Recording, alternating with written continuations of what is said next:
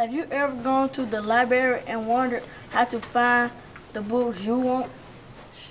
Did you know that the library has an awesome way of organizing its collection so that you can find them easily? It's called the Dewey Decimal Classification System, or DDC.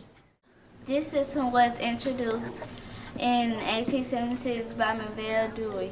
Now the DDC is used in over 200,000 libraries around the world.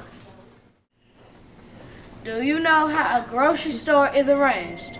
The DDC is similar, except the books are arranged by a number.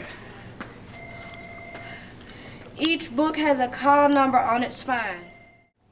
Once you have the call number for the book, you can place the book in its proper place.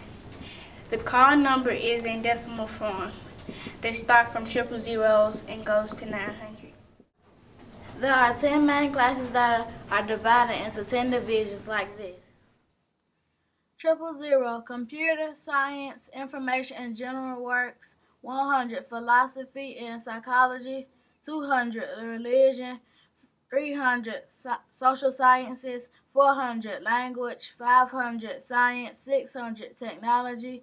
700, Arts and Recreation. 800, Literature. And 900, History and Geography. You'll notice that the main divisions are on the left side of the decimal point. But what about the numbers on the right side of the decimal point? The numbers on the right side of the decimal point is used to divide a subject into deeper parts of a subject, like sorting slides by color.